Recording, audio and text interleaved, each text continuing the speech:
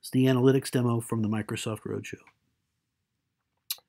So we've talked about the Microsoft solutions and the Citrix solutions, both in the cloud and in Azure, and how they've kind of married together. And the final point that really brings this whole story together is really around the analytics.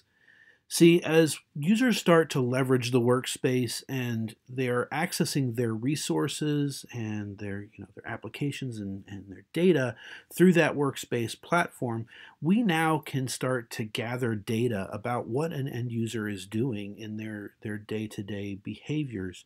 And we can start to apply machine learning and analytics on top of that to understand what a user's behavior typically is and when they deviate from that.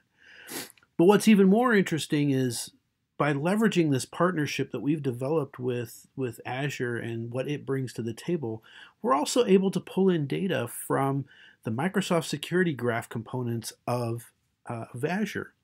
So I'm going to scroll down here and take a look. You can see that as the analytics are doing their thing and we're capturing this posture about a user, we can start to apply some risk scores as to what a user's behavior is and isn't, and when things become an issue, we can start to elevate that risk score. So you'll see these risk scores that the engine has determined, hey, there's something about this user's behavior that has elevated.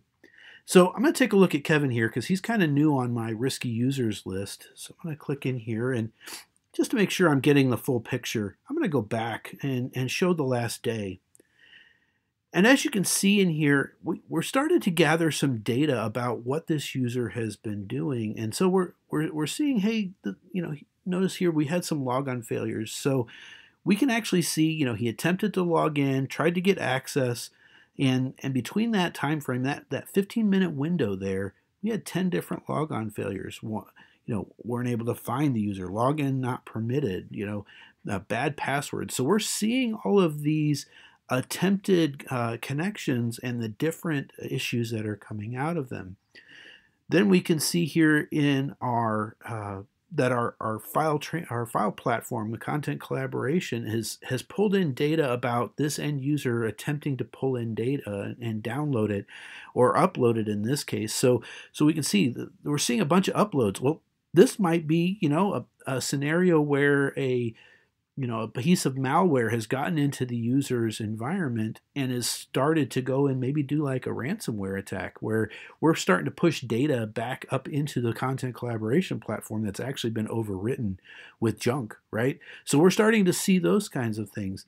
Then we notice that there's some excessive file access. The DLP side of the solution has has shown that we've got some sensitive data in some of these files that have started to be pulled out, which is, not normal again for this user. Because we're seeing that user's behavior on a regular basis, we're starting to notice, hey, this is an abnormal scenario.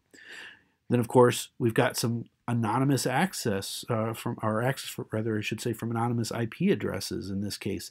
And you'll notice right here, detected by the Microsoft Active Directory, right? So we are actually pulling this from Microsoft Security Graph. We're pulling this data in, and we can now add that to the user's risk score. So in this case, we took the action to say, look, we see this user coming in. Maybe this user isn't somebody we want to immediately block. Maybe this is a critical care nurse that's in the ICU. And if we were to just completely lock them out, well, that might affect patient care. So we don't want to completely block them, but we are going to start session recording, right? So we kick off this automation to go start session recording. Then we see another process escalation attempt to happen, right? And this, again, coming directly from the Microsoft Security Graph. So we're pulling that data from Microsoft in here, and we're adding that to this user's risk analysis. So these are external feeds that are being pulled in. So now with this integration, we can start to have a holistic picture of the access to resources a user has in Azure, as well as what we see from a end user's access perspective into the resources that Citrix is front-ending. Again, bringing that story together about understanding what a user is doing, and when their behaviors make a change that we need to act upon, we can start to take action or start to at least notify people when something is going wrong.